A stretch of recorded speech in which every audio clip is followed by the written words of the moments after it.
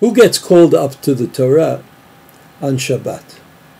So, we all know that first the Kohen, then a Levi, and then 5 other Yisraelim. 5 other Yisraelim. And after the first Kohen and the first Levi, you shouldn't call another Kohen and another Levi.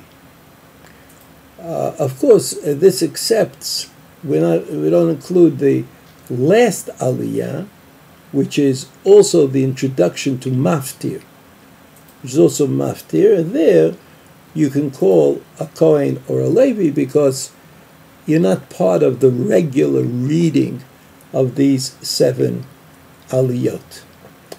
As far as a Katan is concerned, the child who is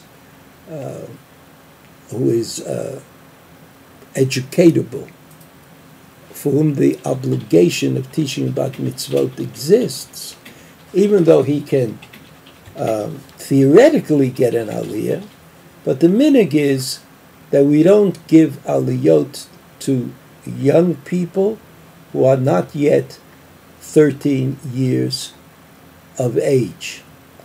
And even after 7 men have been called up to the Torah, and we want to add aliyot, right?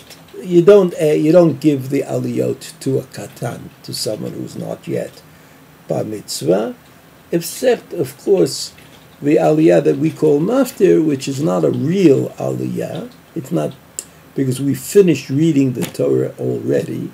There you could give the honor to a katan, so that it may be because the people who get called up to the Torah were once actually the ones who read the Torah and were fulfilling the obligation on behalf of the tzibur, all the people who are in the room, that you didn't want to call up a katan, because if he's not obligated to do the mitzvah, how is he going to do the mitzvah on my behalf?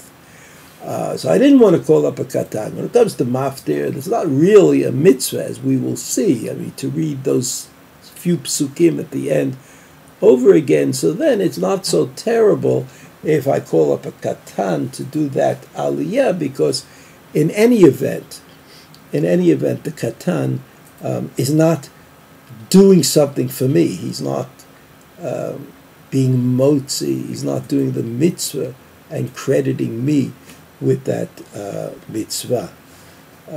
Generally speaking, we don't allow a katan to read from the Torah, to be the Baal Koreh. Of course, if there are those who say that if there's no choice, if there's no one else who can read the Torah, there's only a katan. And so some poskim say that you could let him read the Torah, except, of course, Parashat Zachor. I remember we said that all of these Torah readings start out with Moshe Rabbeinu, but Parashat Zachor that we read before Purim is in the Torah. It's in the Torah itself. So there, the mitzvah that's done by reading the Torah has to be done by someone, surely, who's chayev to do the mitzvah in the Torah, and a katan is not that person. And so that even though he may be obligated midrabanan because of the mitzvah of chinuch, he's not obligated min haTorah, and therefore his reading is not sufficient to be motzi me in doing the mitzvah. So generally speaking, we don't let a katan read from the Torah.